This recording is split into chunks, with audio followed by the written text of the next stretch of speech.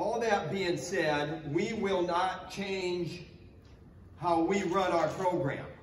Our program will be run the same. The women will have their own practice times. The women will have their own head coach.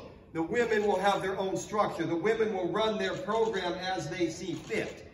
We will hire a coach. It will be the best coach in America. And look out, because when these steps start being taken, we're at the first step here, but you look down the natural next steps, and that next step is the coach we hire.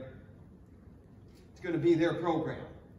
And the stakes are high for the new coach.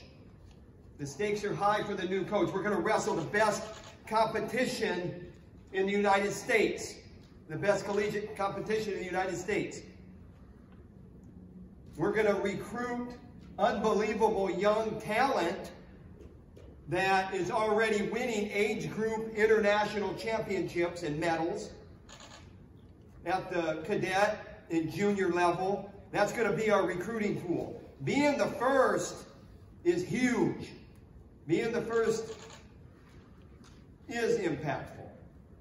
So that's where we're at. Last thing I'll say,